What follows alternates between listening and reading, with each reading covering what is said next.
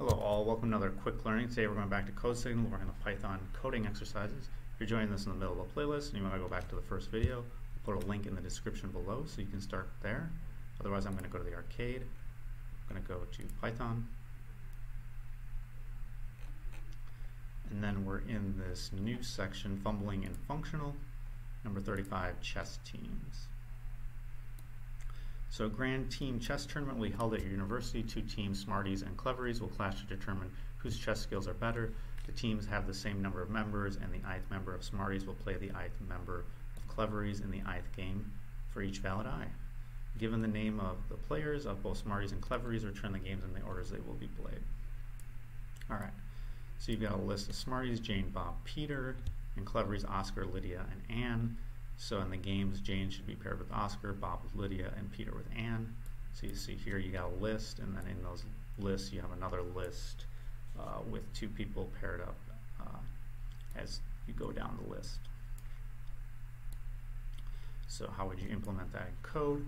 So one way to do it is through a list comprehension like we've been doing. So in this one we're going to cycle through different i's because they're talking about, I. We'll just use I. You can use X or whatever you want. And we're going to cycle through a range that is the length of Smarties.